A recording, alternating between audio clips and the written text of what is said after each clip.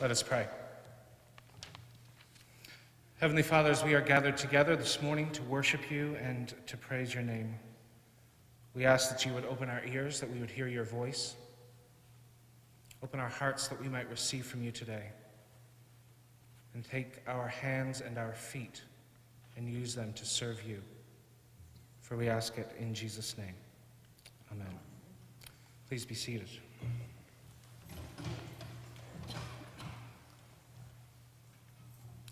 It's a great privilege to be here with you this morning and to be able to share with you all. And for those of you who are wondering who the dashingly handsome young man is in front of you, well, he's your rector. But my name is Shawn Branch, and I have the privilege of being the director of Threshold Ministries, formerly the Church Army here in Canada.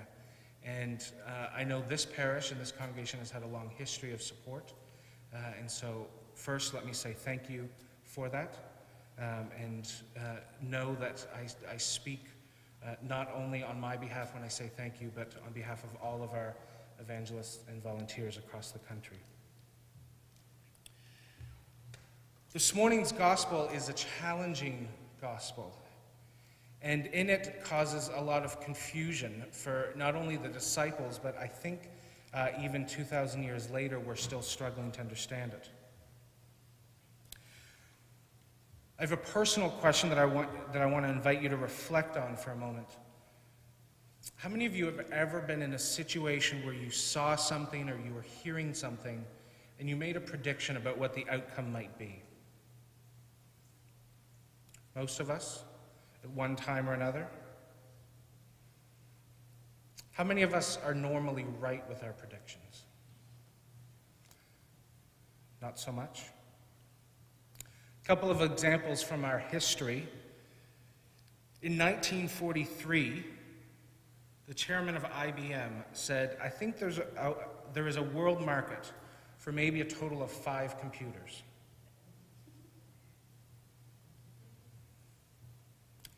In 49, there was Popular Mechanics, that magazine, made a prediction that said, on a calculator, the ENIC is equipped with 18,000 vacuum tubes and weighs 30 tons. Computers in the future may have only 1,000 vacuum tubes and weigh only 1.5 tons. Surprisingly, my computer's gotten through Air Canada's luggage weight limit. There was an inventor by the name of Lee DeFrost, and he claimed that while theoretically and technically televisions may be feasible, commercially and financially, it's an impossibility. Anyone turn on a square box this morning? There was a recording company that made this prediction about a certain band. They said, we like the sound, but guitar music is on its way out. That was in 1962. And that band that they thought wouldn't last was the Beatles. Lots of predictions. And even some of the stuff that's happening in our world today, and even in this fair city, we make predictions about situations, and often we will probably look back a few years from now and say, man, we were way off. The disciples walked out of the temple in Jerusalem, and the disciples were sitting there with Jesus, and he paused with them. They stopped and looked back. And like most of our churches, the temple was built to be seen from everywhere. I was driving here this morning, and I was following my GPS, which I was sharing with Tay on my way in. I got a little panicked because it was taking me through the setup for the parade. And I thought, I don't know the city well enough if I get to a block and they say, you can't go any further. But as I was coming down the road, I looked up, and I could see the steeple, or the tower for the Messiah, from a few blocks away. When you go out into the country, you can see the steeples from quite a distance. The temple was built the same way. And they looked back, and Jesus and the disciples said, "This isn't going to last." Jesus predicted to them that not one stone will be left on top of another. To the disciples and the culture and the people, the temple was the cornerstone. It was the bedrock. Nothing could bring these walls down. The disciples turned to Jesus and thought, out of everything he has said, everything he has done, here's the one thing Jesus is wrong about. And they said, "Look, teacher, these are massive, massive stones and magnificent buildings." Well, the smallest stone, just for those of you who like historical facts, the smallest stone of that structure weighed between 2 and 3 tons. Most of them weighed about 50 tons. The largest part was what we commonly call the Wailing Wall. It is about 12 meters in length, 3 meters high, and weighs hundreds of tons. The stones were so huge that neither mortar nor any other binding material is used in between them. The stability was attained by the great weight of the stones. Just the sheer pressure and power of each stone held them together. The walls towered over the city, 400 feet in one area. Inside the 4 walls, there was 45 acres. And during Jesus' lifetime, about 250,000 people could fit within inside. For those of you who are sports fans, there's not one sports structure today that matches that size. And so you can understand possibly the fact that the disciples were struggling with Jesus' prediction. And so they walked down the Kidron Valley up to the Mount of Olives, and Peter, James, and John, they wanted to hear some more.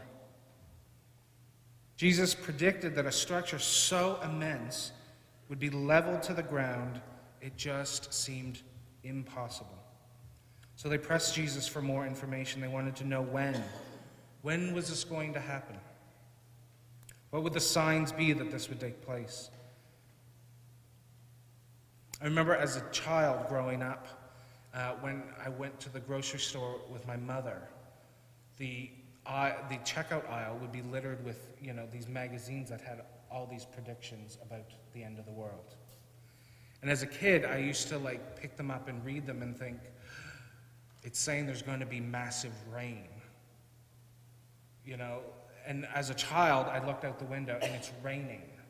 And I thought, oh my gosh, it's happening. And I thought, Mom, we don't have enough if this is the end of the world. And yet, even today, there's all of these predictions, and we try to add up numbers that we see in Scripture. There's all these teachers that try to take different parts of Scripture and add them up to say that this is what it means. And every time we hit a benchmark, not everybody, thankfully, but a few people tend to go a little overboard with purchasing supplies and panicking. This is the end. The interesting thing is Jesus never said that he knew when. In fact, he said the complete opposite, saying, only the Father knows. 40 years later, we know that Jesus' prediction came true. The temple was destroyed. So what do we learn from this prediction? I think that we learn that the true foundation, what is real about the cornerstone of our faith, The kind of faith that we can stand and not worry that it's going to topple over. Anyone here Lord of the Rings fans? Few people. Those of you who aren't, you generally have an idea of what I'm referring to. In The Hobbit, Tolkien writes of the character of Bilbo Baggins and the first time he meets with Gollum. And I want to see, for those of you who are fans, how much you remember. There may be a prize. So Bilbo and Gollum meet for the first time. Bilbo is lost and he needs to find his way out of Gollum's cave. And so Gollum said that he will show him the way out if he can answer a riddle. And so this is what he says. This things all things devours, birds, beasts, trees, flowers, gnaws iron, bites steel, grinds hard stone to meal, slays king, ruins town, and beats high mountain down. Anyone remember what the answer was?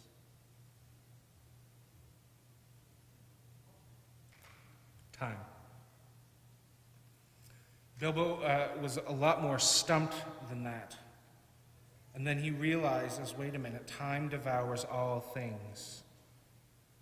And time eventually destroyed the massive temples. So in the meantime, what do we do with our time? For some, that we spend our time focusing the end, and lose on the in-between. My thinking, and what I want to suggest, is that while we're waiting our time for the end, that we live with the expectation of Jesus' return and focus our lifestyle in how we saw Jesus' ministry. There's three really crucial things from Jesus' ministry that I think can be hard, but at the same time, they're the easiest part of his ministry. I'm going to go in reverse order from what I wrote them in. One is clothe the naked. Second is feed the hungry. Practically, when we look at Jesus' ministry, he's constantly responding to the needs of those who are around him. Now, that doesn't mean that this afternoon we need to run out to the parade or downtown and take off our clothes and cover those who are cold. But what it means is we need to be concerned with the people who surround us. What are their needs? If it's not clothes, what is it? If it's not food, what is it? We are surrounded in a world of people who are just desperate. There's an incredible desperation in our world. Looking at the news, aside from certain events lately, we can't watch the news or read the paper and see that everyone's just happy. People are desperate. And out of desperation, we respond in certain ways. And one of the primary things that Jesus showed us, which I think is probably the hardest thing that as Christians we struggle with, and that's love. We talk about it really, really well, even better than Hallmark. And if we're honest, Hallmark talks about it really well. But sometimes we fall so short of fulfilling true, authentic love. When my wife and I were married, that was the first thing that everyone wanted to remind me of. I'm not sure if that was a sign or not that I wasn't loving at the time. But when you go to a wedding, we constantly hear what love is. But that same verse, even though it's so popular at weddings, also applies to the world around us. And that's difficult because we are constantly faced with difficulty. We're constantly faced with people that push us and that we struggle with. I mentioned that in my ministry is supporting Threshold's evangelists, and I'm amazed constantly when I talk with our men and women that they are constantly taking that primary call of Jesus to love to the nth degree. Most of our evangelists are loving and caring for those who most of the time we want to ignore. Last fall, we launched a street-level project in St. John. And I got a phone call as we were preparing for this launch celebration. And we had put out some flyers to let people know that we were doing this. And, you know, because I think there's something important to let people know what God's doing in their community. And I got a phone call from someone who I know is active in their church, and they said, Shawn, I need to tell you something, or make sure that you know something. And I said, sure. And they said, you realize that the flyer that you're putting out has someone who is notorious to have been involved in prostitution and a former, as well as in the photo, there's a former sex addict. And I said, yeah. And they said, well, is that really who you want to be publicizing that you're working with? And I said, that's exactly who we're working with. These are exactly the people that we are trying to come alongside and help get out of those situations. Now, the conversation ended well, but the woman still didn't feel as though we were marketing the right image. And I thought, this is exactly who God has called us to be caring for. And so that ministry, we've seen this woman who has been known to be in prostitution for many, many years. She's at a weekly Bible study and prayer meeting and has stopped. She's come out of that lifestyle. And we give God praise for that. And oftentimes the ministries that are the most uncomfortable are the ones where we can see God fully at work. Out in Victoria, we've got a similar street project. And it's incredible. A few years ago, we were kicked out of a building that was owned by a church. And the response was that we were attracting the drug addicts and the alcoholics. They didn't dismiss the fact that we were caring for them, but apparently we were attracting them, even though that neighborhood is historically known to be where they hang out. And so we were given notice that by the end of the week we had to be out of the facilities. What's beautiful is that in that situation, the local media picked it up because the church was proactive, and they thought and sent a press release to the media saying this. And so the headline the next morning was "Church Evicts Street Outreach." And I thought, well, I couldn't have written that better myself. And the church got a lot of flack for it, and what we got was someone said, I have an RV that we're not using. Here you go. Here are the keys. It's all paid for. And so, for a long time, we stayed in the same area.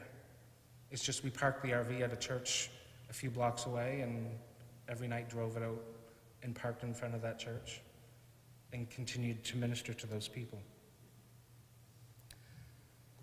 It's this kind of ministry that we're all called to. And while, with Threshold, we appreciate that some of us have this vocational call to serve and care for these types of people. As Christians, we are called to respond and to support. Whether that means that we are actively getting our hands dirty, or whether we're prayerfully supporting or financially supporting or resource supporting. We're all called to be doing this type of thing. Because at the end, Jesus, when he does come, when the end does come, it will be the question, did we wait for the end, or were we active and the end arrived?